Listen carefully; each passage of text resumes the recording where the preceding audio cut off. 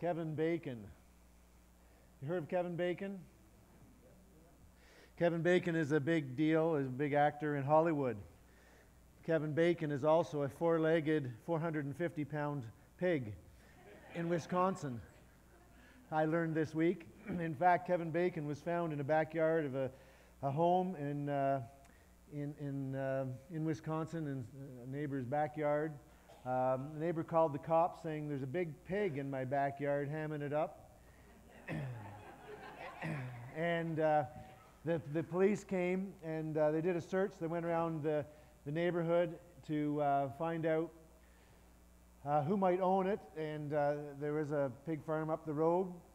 And so they went into the farmer and said, "Do you know, have you lost a pig recently?" And they would go out and they came back and said, "Yeah, Kevin Bacon's gone." And so the farmer grabbed a bag of cookies and went down and with the police to the house where the pig was still in the backyard. And so he opens the bag of cookies and starts laying them down so much, and he creates a pathway. The pig loves cookies, apparently, and followed the cookies all the way back to the farm and to the pen. They were able to lure him down the pathway with cookies. Jesus also has a way, has nothing to do with cookies, but it's a way of living. And when he came along and laid down and said, "This is the way," we sang that earlier.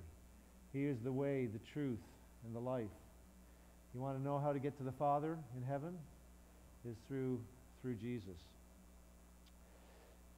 So we've talked the last few weeks about the Jesus way. I want to finish it up. It's just a short 3-part series that I was doing. The first week we talked about the path, that Jesus is the way. And it was more than just a belief, but it was a way of living. Jesus called people to follow him, to follow that path.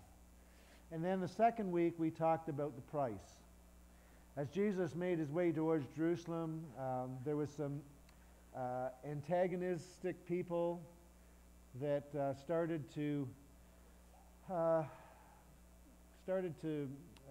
attack him and look for ways to kill him.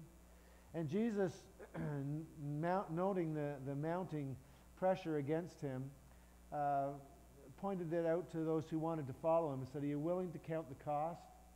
It's going to get difficult." And it reminded us today that sometimes there's cost to following Jesus. There may be some things that you want to do or some ambitions, and God says there's a better way. You just have to trust me in this. And it feels like we're giving up, but as we walk his walk, we find out that actually it's the best way. It's the blessed way. So that's the last couple of weeks, the path, the price, and then the position today.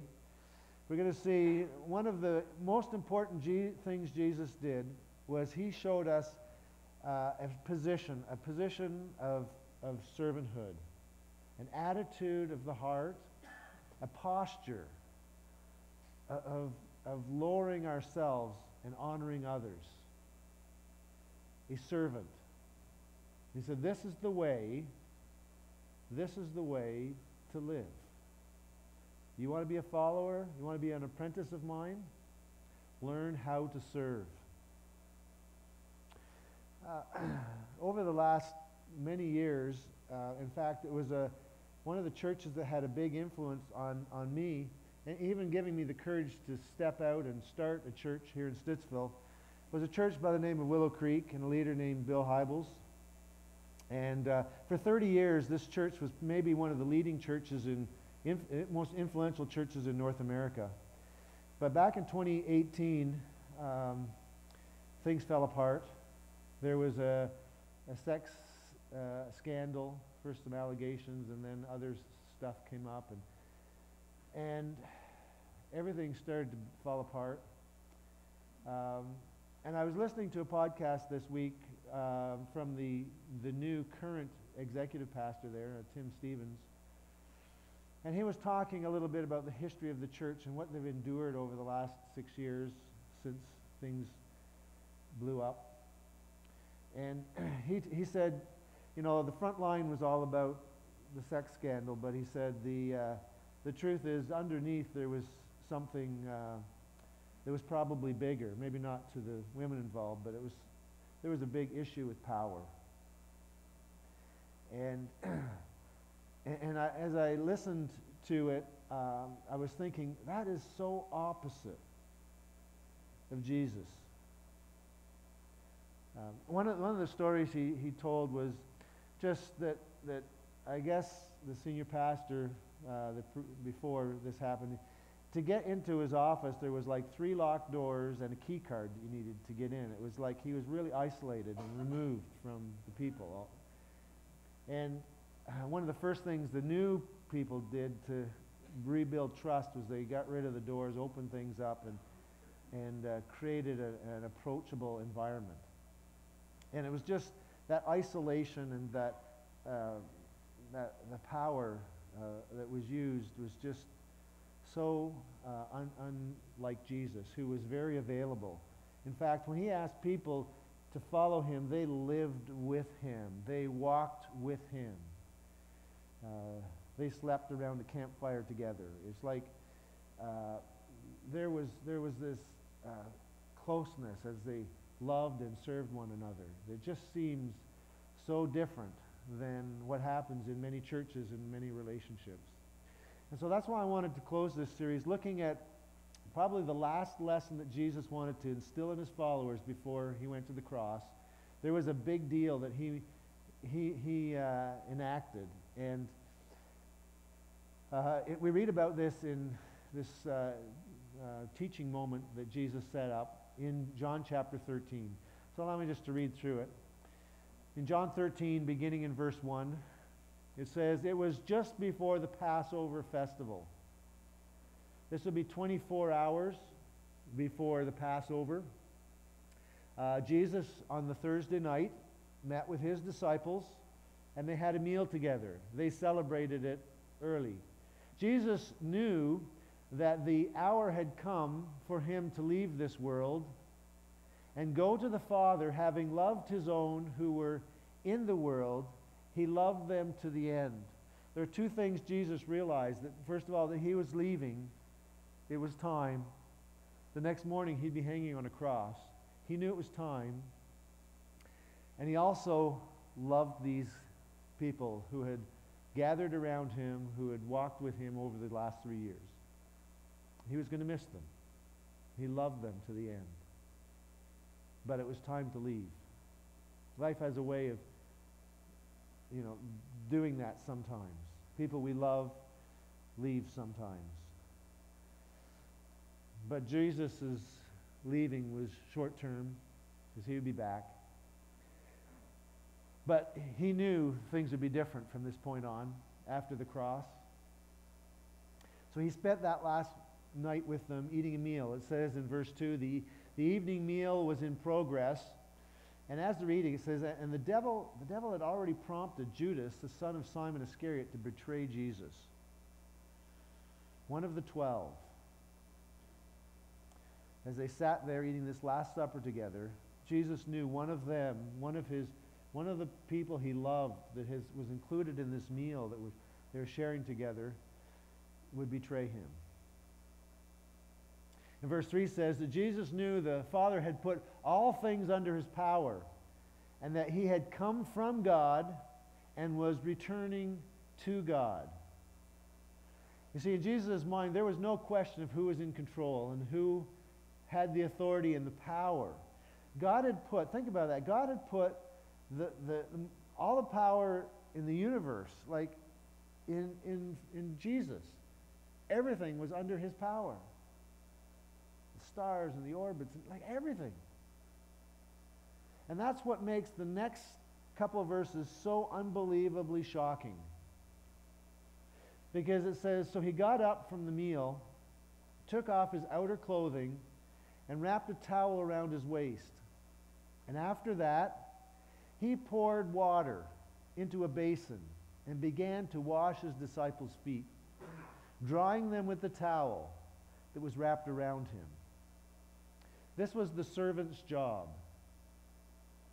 And yet Jesus chose to do that job himself. Can you imagine the tension in the room? The disciples, if you had been there, what would you have done as you watched this? You probably could have heard a pin drop as they're all astounded.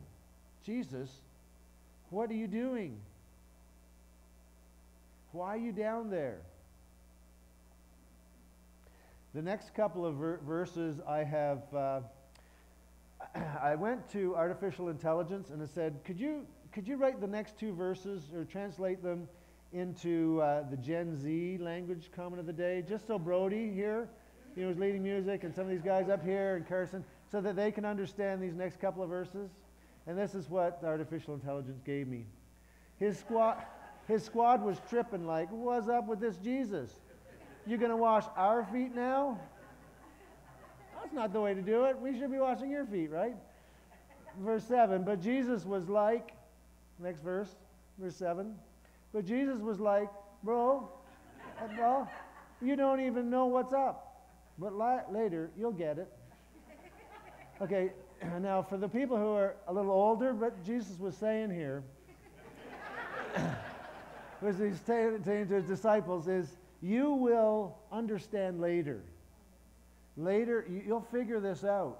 You may not understand it right now, but you will when you see what happens in the next day. You think I'm going low now by stooping low to wash your feet now? Wait till you see what happens tomorrow. Wait till you see me hanging from a cross. You'll understand this in a whole different light. That I didn't come here to be served, but I came to serve. So Jesus gave his life as a servant. And he wanted them to get this picture of what life as a servant would look like. I happened to notice too on my news feed, a story came up, and I had to look at it because it said that in Oklahoma there's this high school that was doing a fundraiser. The students were licking toes, that's right, toes, to raise funds for their school at some fundraiser event. And of course some parents saw this because there's videos being posted, and they were disgusted, and they went after the school. And I thought, that's not what Jesus had in mind when he said, I want you to wash feet. Like that, Jesus was going low, but he wasn't being gross, right? But he wanted you to understand that he was doing a role reversal, and he was here to serve. He was here to serve now. Well, Peter responded like most of us would respond. In the next verse he says, You shall never wash my feet. Jesus answered, unless I wash you, you have no part with me. Now Jesus is starting to stretch this analogy a little bit different here, because he's not just talking about literal water and washing feet anymore. And in fact, he says, unless I wash you, in other words, unless I wash away your sins, unless I've forgiven you, you'll have no part with me. And he's referring back to why he came and what he's going to do by going to the cross tomorrow and on the next day and dying. Unless I wash you. And what he's pointing out here is, what you have to understand, Jesus, is you can't earn your way to heaven on your own. You can't be good enough. You need me to wash you. And just like I'm going to wash your feet, you need to be washed. Your soul needs to be washed. And so this analogy here has got kind of two parts to it. In fact, he goes on, then Lord, Simon Peter replies, not just my feet, but my hands and my head as well. Now, I wanted you to do it all then, because I want to be part of you. And Jesus answered, those who have had a bath need only to wash their feet. Their whole body is clean, and you are clean, though not every one of you. What Jesus is pointing out here is that once you've been bathed, once your sins have been washed away, you've been forgiven, of your sin, you're clean. Like once a person decides, and it's by faith, right? It's by faith we choose, and we come to Jesus and say, Jesus, please forgive my sins, and He washes it away. Right? It's an analogy of baptism. Baptism is a picture of that also, that Jesus wants to cleanse you of all your sin. Now, on the road of life, you'll collect some dirt. There was dusty feet from walking along, and we'll collect some other sin in life. Like we'll make mistakes, and we'll dishonor, and we'll hurt people, and that happens in life. None of us are perfect. It's not like sin suddenly, once you're baptized, once you become a Christian, you're perfect the rest of your life. That doesn't happen, right? But Jesus says, but I need to wash that off on a regular basis. Right? I need to wash your feet. We need to come before Him and ask for forgiveness. I mean, we're clean inside. We're going to heaven, right? We're already clean, but stuff happens, like the dust on your feet that has to be washed away sometimes. And so you need to make it a regular habit of washing that away by repenting and saying, Jesus, forgive me for that sin. Help me not to ever do it again. And that becomes a regular practice. And then he goes on to say, well, the last phrase, can we go back to verse 10? I just want to highlight that last verse, because I haven't the last sentence in there. He says, and you are clean, though not every one of you.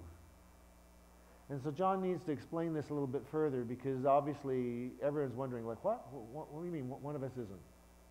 And he goes on in verse 11 to say, for He knew who was going to betray Him, and that is why He said, not everyone is clean. This is the second reference now to Judas, who would betray Him.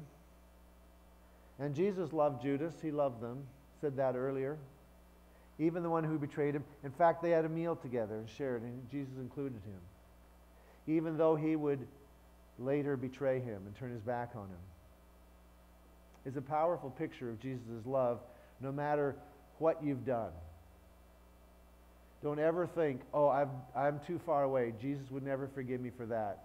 He loves anyone and would forgive anyone. I think of the Apostle Paul. He'd killed other Christians. He'd killed people. And Jesus forgave him. Anyway, it goes on and say in John chapter 13, when he had finished washing their feet, he put on his clothes and he returned to his place. Do you understand what I've done for you? Do you get this? It's like, this is really important. He asked them. Do you understand what just happened here? And he goes on to explain, you call me teacher and Lord, and rightly so, for that is what I am. I am teacher. I'm your rabbi. You've been following me, and I've been teaching you. You also called me Lord, because I am the Son of God, who's come into the world, and rightly so. That's what I am. And all authority is under me. And get this. Now that I, your Lord and teacher, has stooped down and washed your feet, you should wash one another's feet. Don't ever think that's beneath you. Are you willing to live low? Are you willing to adjust your posture to one of a servant? Jesus says in the next verse, verse 15, I have set you an example that you should do as I have done for you. In other words, Jesus didn't give us just the words. He lived it out. He did it. He took action. And He served them. He took the place of a servant. And then He says, very truly, anytime He says that at the beginning, it's like you're going to have a hard time believing this, but I'm telling you the truth. Here it is. No servant is greater than his master, nor is a messenger greater than the one who sent him. Guess what? I'll always be your master. You won't surpass me. But guess what? I can still serve. And I will still serve. In fact, I'll give my life for you.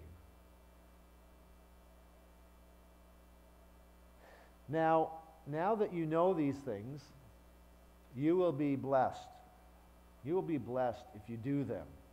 It doesn't say you'll be blessed because you know them, but if you do them. The proof is in the actions. You put it into practice. Blessed, happy, fortunate. Life is best when you do this. And the blessing of God can flow into your life when you act like Jesus acted. What does that look like? It means nobody, that no act of service is too low for you. No act is beneath your dignity. No one is below you. It means that you're eager and ready to serve. It means that you're aware of the needs of people around you. It means that you pay attention to what's going on and look for opportunities to serve. It means that you live a remarkable life and display this attitude that people go, wow, he's really not in this for himself. This kind of person says no to selfishness and says no to anything that makes them look better and others look worse. This kind of attitude never inflates, never elevates. Always ask the question, how can I help? Anything I can do? Never puts people down, but recognize they're people of value, that Jesus died for them too. You see, Jesus is saying there's a way to live. There's a Jesus way. And it's humbling. And it has nothing to do with your position, your power, your bank account. It's just everything to do with your posture and your position and how you live. And he's saying, I want you to live low. And so maybe we need to do a bit of an analysis, a posture adjustment this morning. Maybe we need to think through, in my life, how have I lived? Have I honored God? Have I lived? Jesus, I want to follow you. Well, if I want to follow you, then I need to live like you lived. And isn't it true that when we see this in others, we think, oh, well, what a great person. We admire people who live this way. We want to be like them. We want them around. We want to hire them in our jobs. We want to work with people like this. We want our kids to be like that. We want kids to hang around people like this. We want our kids to marry people like this. We love this in other people. Well then, why not in ourselves? And that's the question that we have to ask ourselves. If we're going to follow in the way of Jesus, Jesus says, are you sure? It's about getting low. Are you willing to get low? Jesus finishes off this with a very famous command. He says, a new command I give you, love one another as I have loved you. So you must love one another. By this, everyone will know that you are my apprentices. You are my disciples. You're my followers. If you love one another. You want to be known as a Jesus person, following the Jesus way? Then your motivation is love. And you live low in love. That's how you do it. Imagine how much better life would be, families would be, churches would be, if we all chose to live this way. How the impact we could have if we lived the Jesus way, a way of love and esteeming others.